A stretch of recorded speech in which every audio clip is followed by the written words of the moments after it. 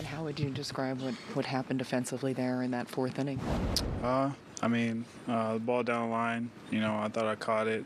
It obviously came out of my glove. I thought I was in foul ground, and, I should have just, as soon as I missed it, got the ball in as fast as possible, and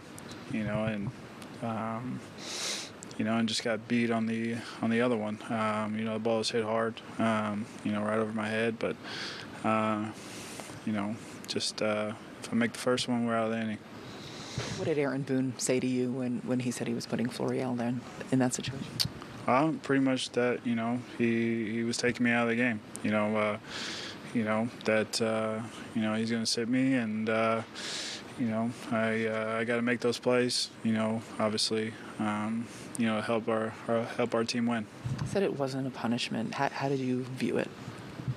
I got benched. You know what I mean? Like, I got benched during the game. That's rough.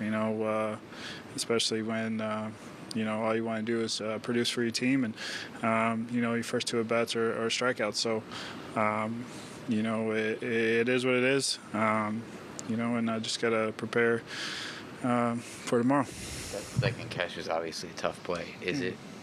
Is the disappointment with yourself in the moment before in your mind when you're thinking it was just completely different? You got to move on. As hard as it is, and especially when you miss a play like that, that I make all the time. It's rough, but no. I feel like I moved forward from that. And I just couldn't make the second play.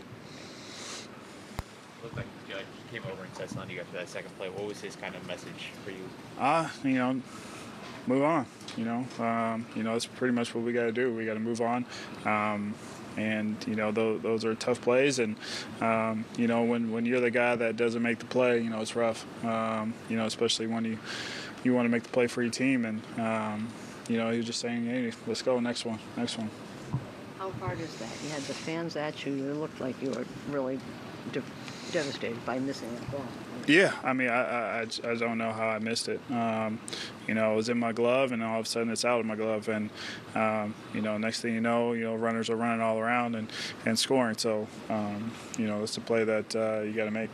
You feel you could have refocused and continued in the game if you'd been allowed to? Yeah, especially when stuff like that happens, all you want to do is fight. You want to find a way to, produce for your team. The next time you come up, the next time you're on defense, you try to find a way to somehow impact the game that, kind of evens it all out, Aaron, does it get in your head at all when you strike out your first time up, you're hearing loud boos right away?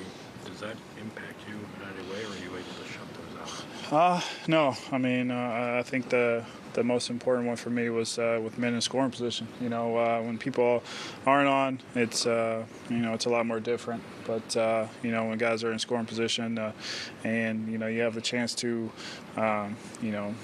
get on the board, you want to get on the board.